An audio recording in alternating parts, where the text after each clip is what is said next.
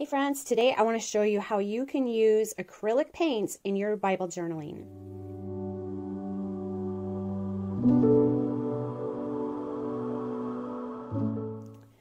So we have here my oldest Bible, and in this case I scraped on some acrylic paint on each of the sides. You can see, you can read when you scrape it on with an old card like this, or a scraper, something like this, you can get a thin enough layer that you can see your text. So this is one example, and I'll show you how I do it on some of my other journals. This is my stack of cards. So this is, it's a whole stack. And I found one where I did use acrylic paint.